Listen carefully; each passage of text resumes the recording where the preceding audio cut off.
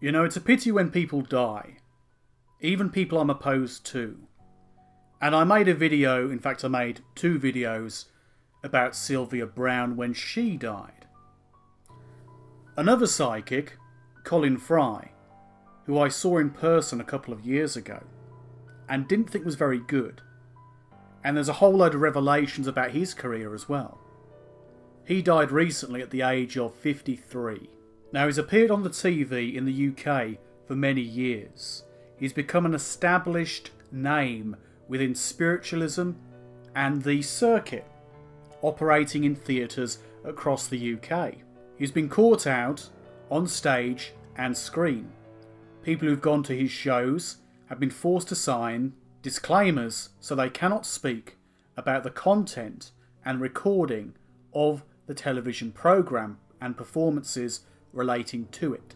But the most famous time Colin Fry got caught out was when in fact he was doing a physical mediumship event, a séance, where he was meant to be tied down and in a closet while the spirits manifested various objects around the room. However, in the darkened room of the séance, where the audience were observing a trumpet hovering in the air, someone knocked on the light switch.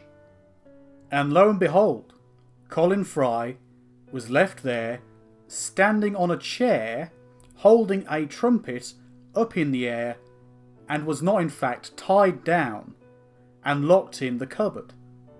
Instead, he was going around the room faking mediumship.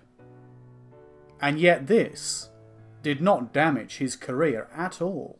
He's also demonstrated trance mediumship, where he brings through a spirit guide called Magnus.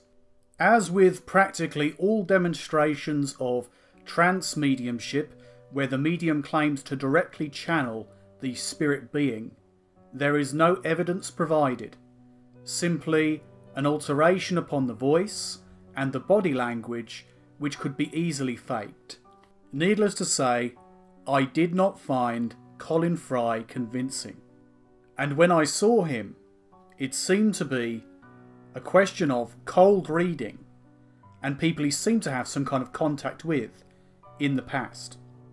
And last but not least, I would like to pass on my condolences to his loved ones, his family, but I don't personally believe, accept, and think that the evidence is sufficient as to say there was anything genuine about his supposed spiritual gifts. Even in my own time upon the earth plane, to look up into the stars was a great fascination. There was great contemplation as to what existed and what was in the stars. Does he look like a bitch?